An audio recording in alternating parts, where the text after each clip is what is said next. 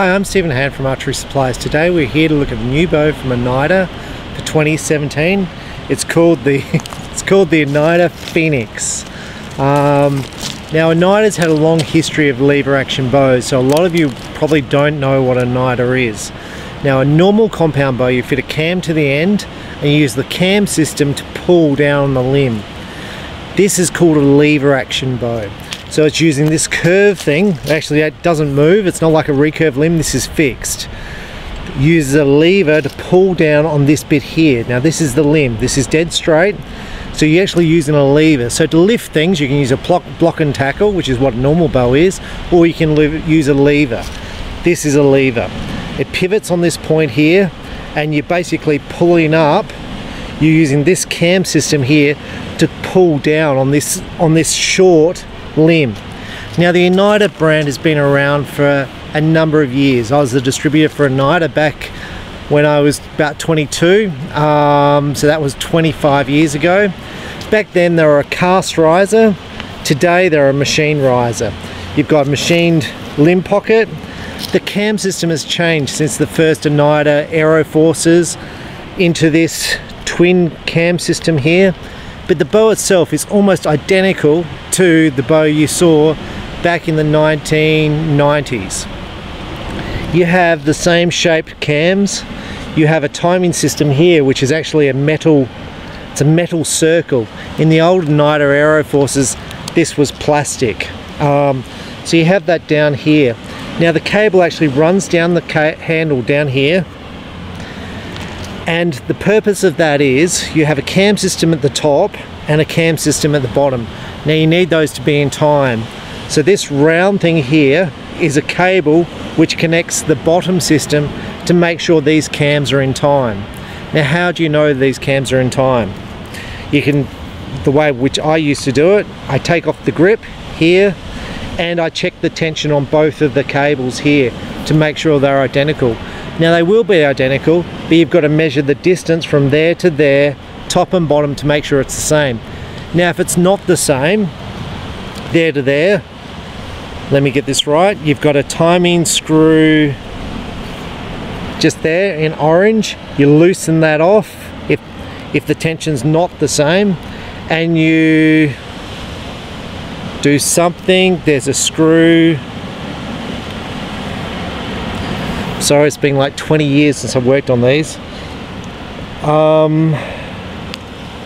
You do something, I can't remember what I do now, to time them, and you lock it back in place. Basically there. I think it's just the power of the bow. I think you just wind up and down the limbs. There's a little screw there, like a normal screwdriver, and it's got a little locking screw just under there. Now with that you can adjust the tension on the cables just using a screwdriver. You loosen off the screw and adjust the cables to make sure they're in time. But basically this is a pretty simple bow to work on. You have 4 modules. Each wheel has a little module in it. Just there's the screw, you loosen it off, and inside here there's a little module. Now the bow comes with a whole series of modules to adjust both let off and draw length, and you basically snap them off, you give them a little bit of sandpaper, and I'll show you how they all work, and you fit whatever size draw length you need and whatever size let off you want. Now the bow comes in 2 draw lengths, may even come in 3. It comes in a long, a medium and a short. This one here is the long. It goes from 28 I think to about 31, but I could be wrong on that, and I'll check the specs. Now just on that, I'm hoping you can read there, it says the draw length goes from 28 to 23.5. That's clearly a typo. And with bow manufacturers, I'm going to say bow manufacturers, this is a relatively new company. It got, originally when I went over to the Oneida factory, I was having problems with supply from Oneida. Back when I was 22, it was my first trip to America, and I flew in and I went to this place called Phoenix, and I'm going to get the area wrong, but it's on the east coast of America, down from New York. It's a little country town. They had a big factory big factory, a small factory compared to PSE, but it's a relatively small factory. There was probably 20 people working there building these bows. And I was having problems with getting supply, so I went there and saw them. They fixed me up straight away and gave me a custom target bow to shoot. Now, since that time, Oneida has changed the outboard limb from a wood limb, so it was a wood laminate limb, and once again this limb doesn't move, to like a glass, fiberglass limb. It's hollow in the inside. Now, we used to quieten these bows down by fitting dampening things to the inside here, like a rubber absorption thing, and we used to fit silencers and brush deflectors to the inside to quieten them down. These were a really popular bow for me back in the 1990s. I used to sell about 2 a week, and this bow for me outsold all my other bows. Back in 1990 and 1990s, the Oneida Aero Force used to sell for $800. The Oneida Phoenix sells for around $2,000. That's Australian dollars. So what has changed since 1990? They've now got the string stops system on it. You've got a system here to absorb the vibration on these cables. You've changed the timing system from plastic to metal. They've also changed the draw stops. Now, I can't really remember how the draw stops worked on the old one. I know they bolted onto the outside of the cam, and as you pulled it back, I think it might have touched the inside of the cable. No, it didn't. There was a bracket here. There was a bracket on the old Aero Force which bolted to the riser, and the draw stop came and hit the bracket. Now, this is actually built into the riser in the new models, and the draw stop is just there, top and bottom, and all you do to adjust it is you move it backwards and forwards. Really, really simple. Now, I think I got 8 of these bows from Oneida. I got in all the colors. It comes in camo, black, green, which is an olive drab green, and a blue, I'm going to call it blue camo. Now, on one of my bows, it didn't come with the draw stops. The olive drab one had a slight scratch in the riser. So, you know, take from that what you will. I'm going to say basically probably the checking process is not as robust as a big bow manufacturer. Like with PSE, and I'm always going to flare back to PSE because I'm familiar with the factory, the bow goes through about 3 or 4 checks before it hits the box it's sent in. So you have a person pull all the parts to build the bow, you have a person who builds the bow, you have a person who checks that, you have a person who then checks the poundage to make sure it's right, and the last person checks the timing to make sure it's okay. Now, my gut feeling is it's a smaller company.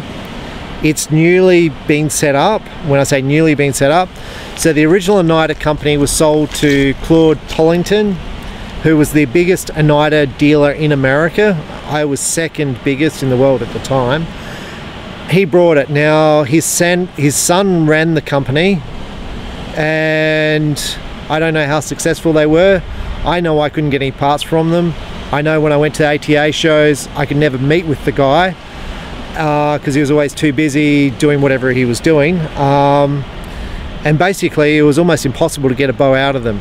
Now, the company was just sold in 2016, and I believe it was sold to the son of the guy who owns Bass Pro as a bow fishing bow. So he's set this bow up as being a bow fishing bow.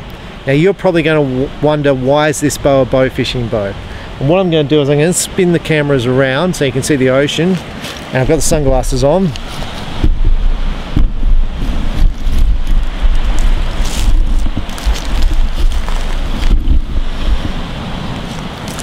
Okay, so why is the Oneida a bow fishing bow compared to a normal compound bow? With bow fishing, you generally want to shoot with your fingers. Now, with a normal compound bow, that's almost impossible. And I say almost impossible. If you twist your hand a little bit, you torque the bow a little bit, you're going to derail the bow. Now, how many derails do you see in an archery shop a week? I used to see almost 2 a week. I'm down to probably 1 a fortnight. So it just requires a small bit of torque, and you're going to run the string straight off the cams and blow up the bow. With the lever system, it doesn't matter what you do to the bow, you cannot pull the string off the limb tip because it's just like a recurved bow. So for finger shooting a compound bow, this is perfect, because when you pull it back, you can't, it doesn't matter what you do, how much torque you apply to this bow, you cannot pull the strings off the limb. I'm going to say it's impossible. So for a person who wants to shoot with fingers, and that's where bow fishing comes into it, because a lot of people who bow fish want to shoot with fingers, this bow is really, really cool. Now if you want to hunt with fingers, this bow is really, really cool. This bow is used on the Arrow TV series. You'll see the green arrow shooting this bow with his fingers. Now you might say, why did they pick this bow to shoot with fingers on the show? One, there's some PSE Chaoses being used by the ladies on that show with very, very low poundage. I think they're shooting about 2 to 3 pounds to pull back the bow. But even with 2 or 3 pounds, you run the risk of basically pulling the strings and cables off the cam system, especially on a low poundage. Because on a low poundage, all it takes is a slight bit of torque left to right and you're going to pull it off. Where the actor who plays the green arrow has actually been trained to shoot, and I think this bow kind of looks cool, especially for the movie set. But if you're going to hunt with this, back in the 1990s I had lots and lots of people hunting with Oneidas, with fingers, up close, and even from distance, people were spot on accurate with this bow. Now I myself shot target with one of these bows. Now my scores with target compared to a normal compound bow, I'm going to say we're pretty similar. I couldn't pick the difference. I know I shot the bow for a number of years. Now the problem I had back in 1990 with the Oneida was the grip was very bulky. It was a cast riser and it was a very, very bulky grip. In the new 2017 version, it's a machine riser. The distance from there to there is much, much thinner. Not as thin as a normal bow, like a Hoyt. It may not even be as narrow as a PSE, because the PSEs have the wider grips in 2017, a lot of them do. But it's a fairly comfortable grip. So for me, I think the weight has dropped of this bow, so I think the bow's physically lighter than it used to be. I think it's better built than it used to be. They've got this little machine thing up here. It's pretty cool. So the question is now, what does this bow shoot like compared to the bows of the 1990s? Now, my first thing when I posted I'm going to get these bows in stock in the store, I got so many hits on these bows.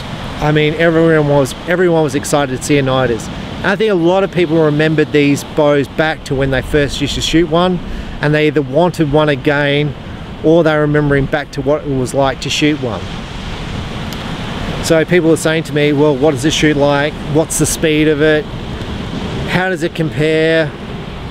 Now, the draw cycle on Oneida, I'm going to do this with my fingers. It's a very, very easy bow to draw. So just drawing it back, just going to draw this back, it starts getting a valley there, and now I'm getting into this position. It's a very easy bow, so I'm going to predict this is going to be the slowest of all bows I've ever shot. Now back when I used to sell these, people used to say they're really powerful and they shoot a very heavy arrow very fast, unlike a normal compound. I don't know about that. What we're going to do is we're going to put it through a normal speed test. I'm going to shoot the bow at 18 meters, and I'm also going to go back to 50 meters and shoot this thing and see how well I group with it. Now I really, really like the Oneidas. I wouldn't have got back into them if I didn't like them. I think they're unique and I think they've got a coolness factor. But I don't expect the speeds out of it. I expect the bow to be significantly noisier than a normal compound bow, even with all this suppressor system over the bow. It's very hard to get away from the limb slap on the limb here and that overall noise that you used to get from the Oneidas, but it was still a cool bow to shoot. So I'm going to take this now and we're going to go and shoot it through a chronograph, shoot it at home at 18 meters. This is the beach, which I just wanted to take you to give you a different thing. South Australia has great beaches. This obviously is not a beach where people swim. I've moved away from that to film this. This is a rock beach with big cliffs to the side of me, but it's spectacular, and the oceans are just great. And there's always people just out here. I'm just going to spin around. Sorry for getting blinded. There's always boats out here fishing. So it's a really, really pretty spot. So let's go and take this bow now and shoot some arrows with it and see what sort of speeds we get, see how it feels to shoot as far as vibration and drawing, and I'll probably shoot some with fingers and see how I shoot with it with fingers. So thank you. Okay, so we're here to test the Oneida Phoenix at 18 meters to see how well it groups, or how well I group with it at 18 meters. Now I just want to talk a quick bit about of the history of the Oneida company. When it got taken over by the first family who brought it, the guy was actually a computer guy. He wrote computer software, and I think it was for a security system. Made a lot of money out of that, and brought Oneida as a company for his, when I say for his son, they wanted a family company to run because they liked the idea of manufacturing in America. Now the son actually invented a bow, a lever action bow without cams. Now it turned out to be not successful. And I did draw it when I was at one of the ATA shows, and it wasn't as smooth as this bow to draw, and the price tag was a little bit more, and it was a little bit more expensive, and there was no cams. So I was just using the lever system to pull down on this on the limb. Very similar design without the cams, but it turned out to not be as successful. It was only in production for about 2 years. Now, how do you change the string on this bow? You pull the bow back, and you have 2 bits of wood, or the Oneida bow press, and you put the bow into the, because as you draw this, these limbs will fold down. You put the bow into the press and you can change the string. It's very, very simple. I was going to say something else about the Oneida company, but anyway, let's have a shot. Now the balance of this bow, it leans backwards, so it performs well with the stabilizer. So let's have a shot with it. Now the bow's very easy to draw, and you can shoot with fingers or with a release aid. How are you going to fit a peep sight to this bow? You split the string. If you're using a rubber, you'd probably connect it to this, to the bar up the top. I couldn't see any other way which you could have put a self-aligning peep on the bow. Some people used to use the Shawser peep, which angle. So we're just going to shoot a few shots at 18 meters and see where they go. And you can hear the bow being shot.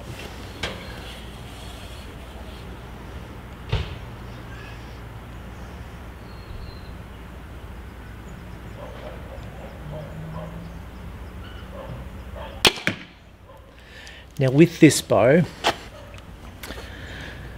I would feel better with a longer draw length in the module, because it's got such a long valley. But I'm not going to fit a new module to it because I'm just testing.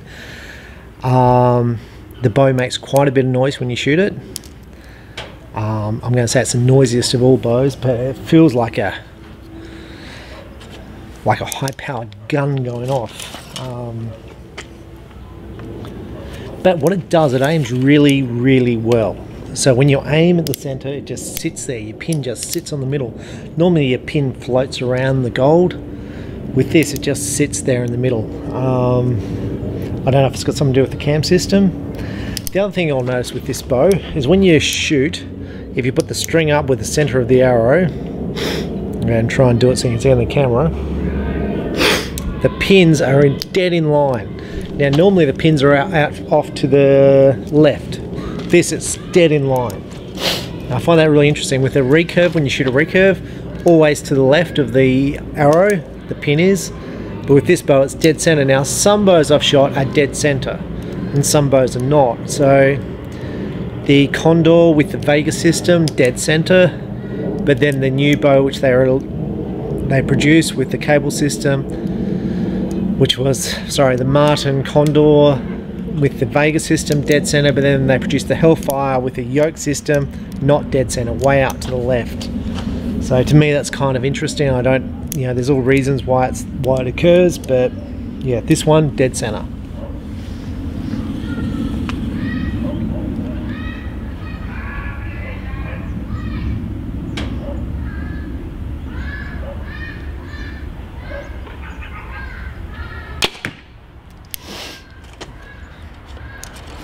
Now the sights aren't perfect, and that's pretty normal on my reviews. I've generally had a few sighters to test it to get it hitting. I'm more interested in the group, see what the group's like down the other end.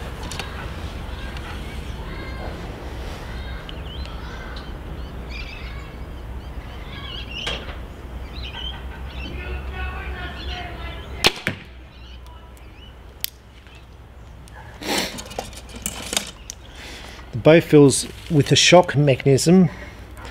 There's my D loop's turning. There's very little shock in the bow, although it makes noise. There's virtually no shock.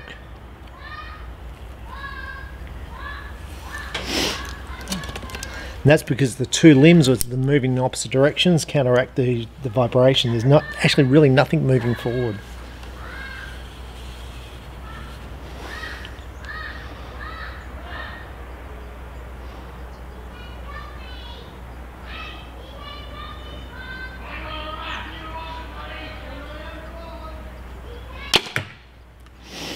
Now to shoot this bow, Oneida people, when I say Oneida people, people who have shot Oneidas in the past, they all love them.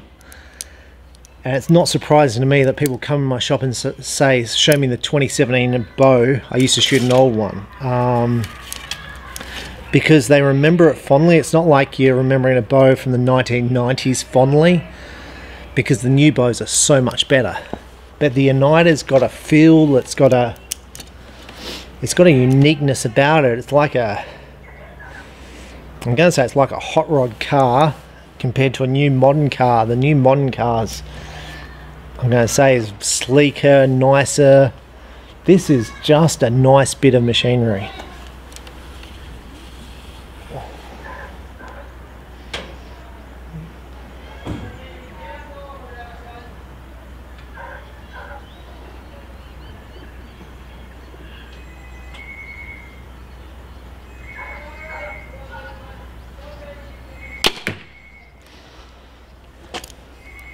Just feels really nice to shoot. The bow's a little bit weighty in the hand. I mean, I don't think the bow's as heavy as some bows on the market. I don't think these things, from what I recall of shooting an Oneida, I don't think these things are actually absorbing a lot of shock or noise. I mean, the concept is good, but it's very much what I remember of shooting an Oneida. The grip's a lot narrower, it feels easier to shoot, it feels nicer, but it feels very similar to the old Oneida.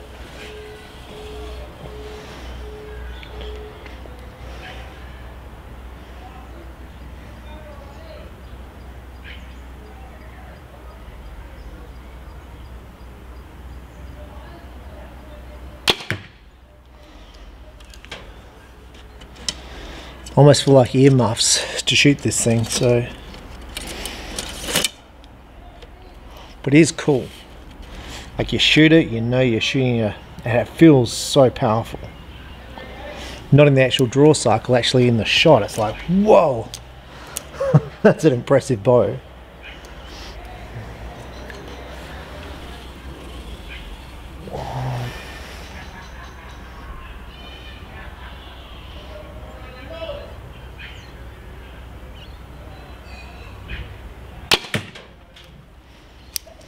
I'll shoot one more. Now from here down to there, the arrows look really tight, so this is going to be kind of interesting for me. This is the first time I shot it, and I do like the Oneida. Honestly, it's one of my favourite bows of all time, and I've been trying to get the trying to buy some second-hand ones, but they've been really, really expensive. You know, like $1,000 for a bow, 20 years old. It's like, Now my target bow, which is made, when I say for me, was given to me. It was a custom, because back in the day Oneida used to do custom bows for people. So you'd say I want this custom finish, and it was spray painted up in a spray booth. It was glossy. This thing was green with silver and green stripes. It was made for someone who got a paint chip, so they gave it to me. Anyway, it's sitting in my shop, and I work in the public service, and I come back from the shop and they've sold it. So the people who were running my shop had sold my bow on me. Now I don't know what they sold it for, and I actually don't know if I got any money for it, because at the time they were stealing. But I've seen my bow since being shot around the place, and it was a green, like bright green metallic and bright green silver, and the guys put hunting stuff on it, and he's wrecked it a bit. I don't know who he is, I've just seen it being shot at a club. But to me that was very, very disappointing. So I did buy an MR80, which was the machine riser version, in anodized red, and the anodizing was very poor, so that was a bit sad for me to get rid of my custom green one. I mean, I've only been given, so I've run an archery shop, well, we've had an archery shop for 32 years, and I've only ever been given the Oneida, which was basically second hand, a Matthews Chill from Matthews, and Win and Win just gave me a bow to test. It's the Atom X. I'm going to be testing it very soon. So they said have this and do a bow review on it. They're the 3 bows I've only ever been given in my entire lifetime. So I was a bit, and that's life, that people sell stuff on you in your shop. I had in there because I thought it looked cool. Yeah, and they sold it. But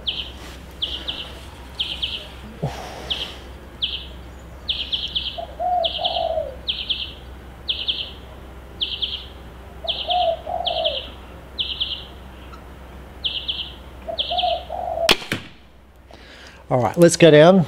Mozzies are coming out. Let's go down and see how the group is.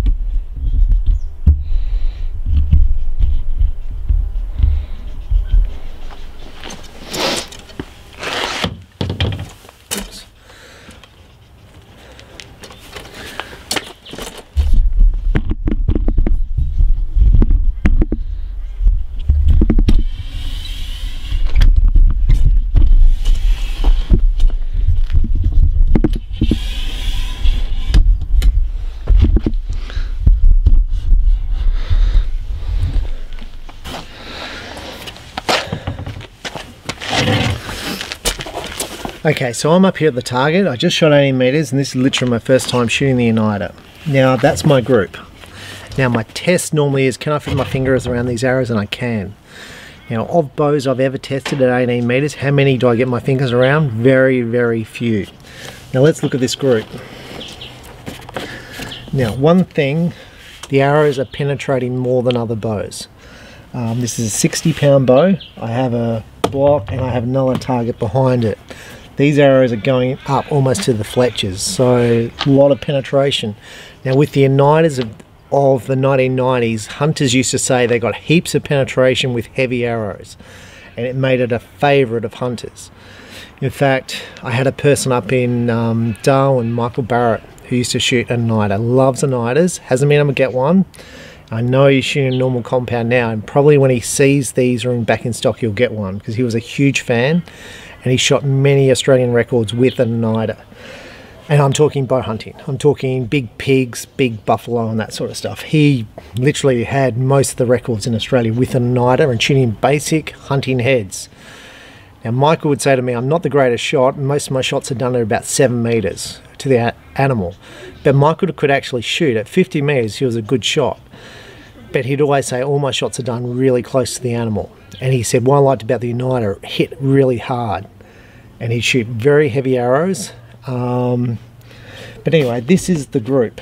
Now, this is with a 5-pin sight, whisker biscuit arrow rest, no peep sight, basic release aid, and these are pretty good arrows, right?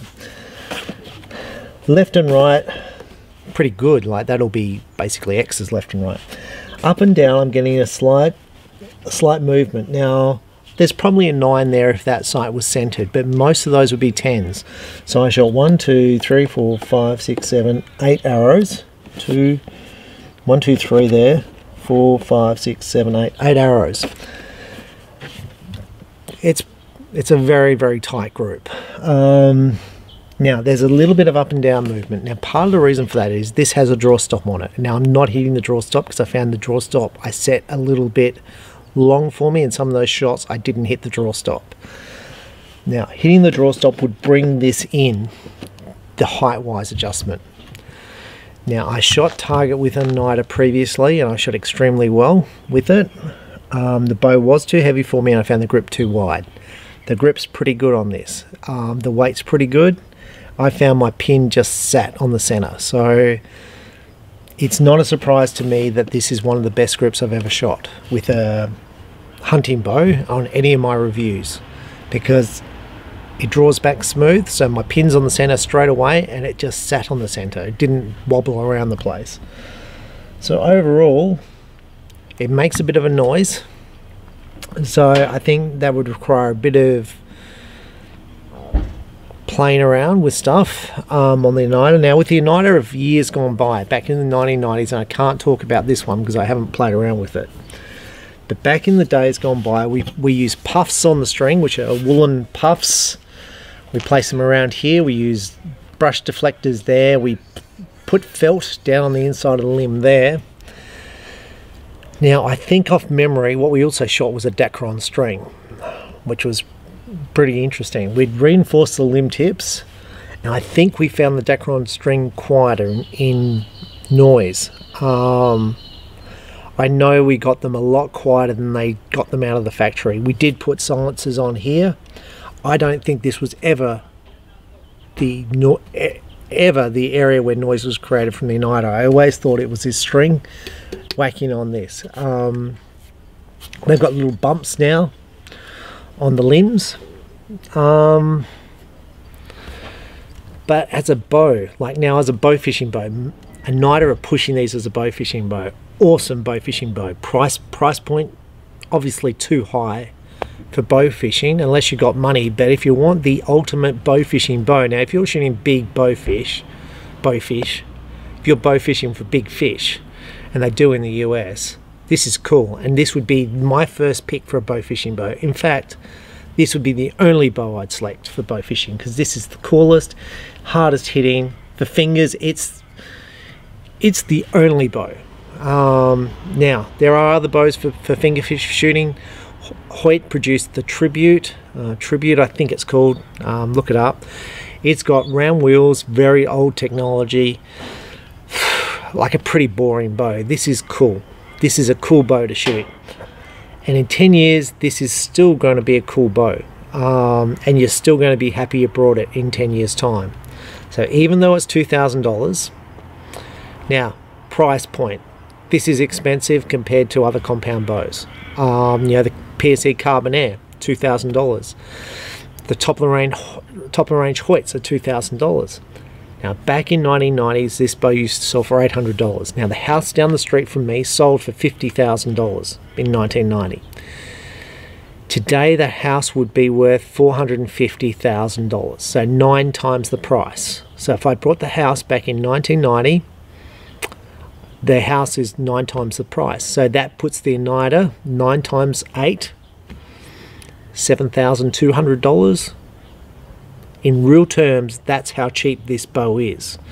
Because what's happened is housing prices have gone through the roof. Wages have gone through the roof. My wage in 1990, when I was a public servant, was $20,000, $22,000, $23,000. When I left the public service, my wage was $125,000, and today it would be about $170,000. If I was in private enterprise, my wage would be about $300,000. And you're going to ask me, what's my degree? My degree is computer science. I'm a computer science person who did hospitals for a lot of years.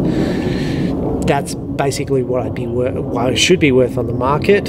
but it's been quite a few years since I've been in the private enterprise or in the public service, because I've been running the archery shop. But that's what wages are today. So in real terms, even though this bow is $2,000, in real terms, as far as I'm concerned, this is really cheap. Back in the 1990s, I used to earn $20 a week working in Woolworths. So the bow was $800. It used to take me basically a long time, almost a year, to pay off a bow, to buy a bow. Today, if you worked in my archery shop and you're casual, you'd buy this bow in 2 weeks. 2 weeks work. I couldn't build this bow in 2 weeks. So to me, even though it's $2,000, people go, oh, that's expensive. Not in real terms. Not in real terms compared to cost of housing and compared to wages. Yes, there's cheaper bows on the market. The PSE Stinger's $500, but this is not a PSE Stinger. This is a machine risered bow, and it's unique. And this bow is more expensive to make than a normal compound bow with this system. So yeah, overall, so the rest of this test, what I want to do is I want to shoot this bow at 50 meters and see what the grouping's like. I want to shoot it with fingers and see how well I shoot with it with fingers, see how much finger pinch I get. And I want to put it through a chronograph. It was actually too dark today to put it through a chronograph. The chronograph wouldn't work because the light conditions are too low. So that's where we're up to. So I'm going to do this 3-part review. I really like the bow, and I'm going to show you the... So I'm up here at the target. I just shot 80 meters, and this is literally my first time shooting the Oneida. Now that's my group. Now my test normally is, can I fit my fingers around these arrows? And I can. Now, of bows I've ever tested at 18 meters, how many do I get my fingers around? Very, very few. Now let's look at this group. Now, one thing, the arrows are penetrating more than other bows. This is a 60-pound bow. I have a block and I have another target behind it. These arrows are going up almost to the fletchers, so a lot of penetration. Now with the Oneidas of the 1990s, hunters used to say they got heaps of penetration with heavy arrows, and it made it a favourite of hunters. In fact, I had a person up in Darwin, Michael Barrett, who used to shoot an Oneida, loves Oneidas, hasn't been able to get one. I know he's shooting a normal compound now, and probably when he sees these are back in stock, he'll get one, because he was a huge fan, and he shot many Australian records with an Oneida. And I'm talking bow hunting. I'm talking big pigs, big buffalo and that sort of stuff. He literally had most of the records in Australia with an Oneida and shooting basic hunting heads. Now Michael would say to me, I'm not the greatest shot, and most of my shots are done at about 7 meters to the animal. But Michael could actually shoot at 50 meters. He was a good shot. But he'd always say, all my shots are done really close to the animal. And he said, what I liked about the Oneida, it hit really hard. And he'd shoot very heavy arrows. But anyway, this is the group. Now, this is with a 5-pin sight, whisker biscuit arrow rest, no peep sight, basic release aid, and these are pretty good arrows, right? Left and right, pretty good, like that'll be basically X's left and right. Up and down, I'm getting a slight movement. Now, there's probably a 9 there if that sight was centered, but most of those would be 10s. So I shot 1, 2, 3, 4, 5, 6, 7, 8 arrows. 1, 2, 3 there. 4, 5, 6, 7, 8 arrows. It's a very, very tight group. Now there's a little bit of up and down movement. Now part of the reason for that is this has a draw stop on it. Now I'm not hitting the draw stop because I found the draw stop I set a little bit long for me, and some of those shots I didn't hit the draw stop. Now hitting the draw stop would bring this in the height wise adjustment. Now I shot target with an Oneida previously, and I shot extremely well with it. The bow was too heavy for me, and I found the grip too wide. The grip's pretty good on this. The weight's pretty good. I found my pin just sat on the center, so it's not a surprise to me that this is one of the best grips I've ever shot with a hunting bow on any of my reviews, because it draws back smooth, so my pin's on the center straight away, and it just sat on the center. It didn't wobble around the place. So overall, it makes a bit of a noise, so I think that would require a bit of playing around with stuff on the Oneida. Now with the Oneida of years gone by, back in the 1990s, and I can't talk about this one because I haven't played around with it, but back in the days gone by, we use puffs on the string, which are woolen puffs. We place them around here. We use brush deflectors there. We put felt down on the inside of the limb there. Now I think off memory what we also shot was a Dacron string, which was pretty interesting. We'd reinforced the limb tips, and I think we found the Dacron string quieter in noise. I know we got them a lot quieter than they got them out of the factory. We did put silencers on here. I don't think this was ever the area where noise was created from the Oneida. I always thought it was this string whacking on this. They've got little bumps now on the limbs. But as a bow, like now as a bow fishing bow, Oneida are pushing these as a bow fishing bow. Awesome bow fishing bow. Price point obviously too high for bow fishing unless you got money, but if you want the ultimate bow fishing bow, now if you're shooting big bow fish, if you're bow fishing for big fish, and they do in the US, this is cool, and this would be my first pick for a bow fishing bow. In fact, this would be the only bow I'd select for bow fishing because this is the coolest, hardest hitting. For fingers, it's the only bow. Now there are other bows for fingerfish shooting. Hoyt produced the Tribute I think it's called. Look it up. It's got round wheels, very old technology, like a pretty boring bow. This is cool. This is a cool bow to shoot, and in 10 years this is still going to be a cool bow, and you're still going to be happy you brought it in 10 years time. So even though it's $2,000, now price point, this is expensive compared to other compound bows. You know, the PSE Carbon Air, $2,000. The top of the range Hoyts are $2,000. Now back in 1990s, this bow used to sell for $800. Now the house down the street from me sold for $50,000 in 1990. Today the house would be worth $450,000, so 9 times the price. So if I bought the house back in 1990, the house is 9 times the price. So that puts the Oneida 9 times 8, $7,200. In real terms, that's how cheap this bow is. Because what's happened is housing prices have gone through the roof. Wages have gone through the roof. My wage in 1990, when I was a public servant, was $20,000, $22,000, $23,000. When I left the public service, my wage was $125,000, and today it would be about $170,000. If I was in private enterprise, my wage would be about $300,000. And you're going to ask me, what's my degree? My degree is computer science. I'm a computer science person who did hospitals for a lot of years. That's basically what I should be worth on the market. But it's been quite a few years since I've been in the private enterprise or in the public service because I've been running the archery shop. But that's what wages are today. So in real terms, even though this bow is $2,000, in real terms, as far as I'm concerned, this is really cheap. Back in the 1990s, I used to earn $20 a week working at Woolworths. So the bow was $800. It used to take me basically a long time, almost a year, to pay off a bow, to buy a bow. Today, if you worked in my archery shop and you're casual, you'd buy this bow in 2 weeks.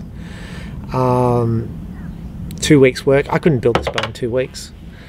So to me, even though it's $2,000, people go, oh, that's expensive. Not in real terms. Not in real terms compared to cost of housing and compared to wages.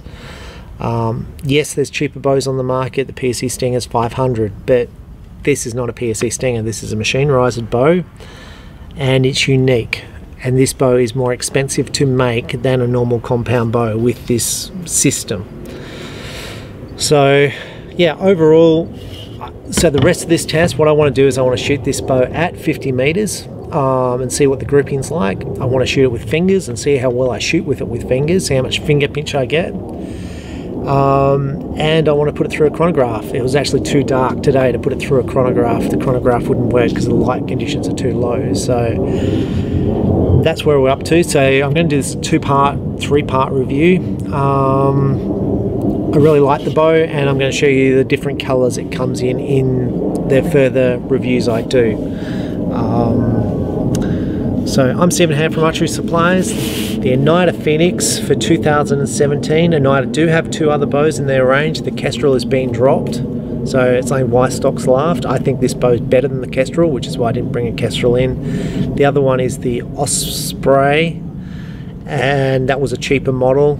And I didn't bother because the price point was not that much lower than this bow, and this bow was clearly superior in my opinion. So if you get a chance, get into a shop, have a shot with it. Archery Supplies, you're always welcome to come in and shoot a bow, try it out. But yeah, it's a pretty nice bow to shoot. Thank you. Have a good time and enjoy shooting. So basics of life. Enjoy it and enjoy shooting and enjoy what you're doing. Thank you. Bye.